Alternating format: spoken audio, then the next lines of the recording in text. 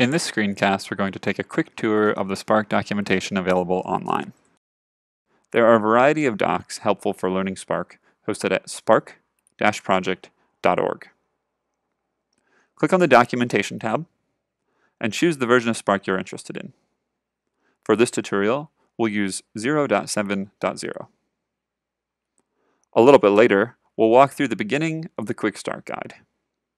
Beyond that, we encourage you to read through the language-specific programming guides, look over the Spark API documentation, learn about deploying to clusters, and cover more advanced topics like configuring, performance tuning, and contributing back to the project.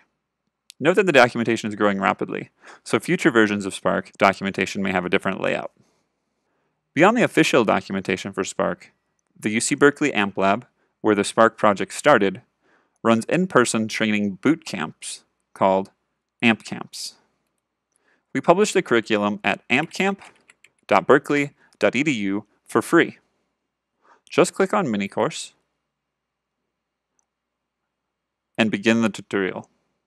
This walks you through spinning up a cluster on EC2, and then jumps into hands-on exercises, including using Spark and Shark to do ad hoc analytics on real Wikipedia data, writing a streaming job using data collected in real time via the Twitter API, and finally, writing a more advanced machine learning algorithm to do data clustering.